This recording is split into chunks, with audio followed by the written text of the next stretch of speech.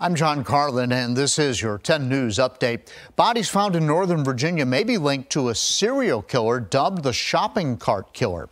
Fairfax County Police say they found 4 bodies in a container near a shopping cart in the woods around Alexandria on Wednesday. Police believe the suspect is 35-year-old Anthony Robinson. He's in custody after investigators arrested him for 2 other murders in Harrisonburg last month. Detectives believe Robinson met victims on dating websites, went to hotels with them, killed them, and then moved their remains in shopping carts. Police are looking into any other potential victims.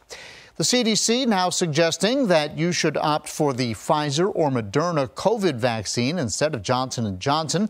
It's because of the concern over potential blood clots from the J&J vaccine. Virginia's state health commissioner says these chances are higher for people ages 18 to 40, and the recommendation is coming as just a precaution. And crews may have found that 1887 time capsule of Confederate artifacts on Monument Avenue in Richmond on Friday.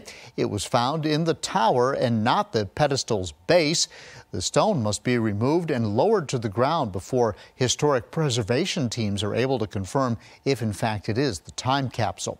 Remember, you can get updates on the go with WSLS.com and the 10 News app. I'm John Carlin, 10 News working for you.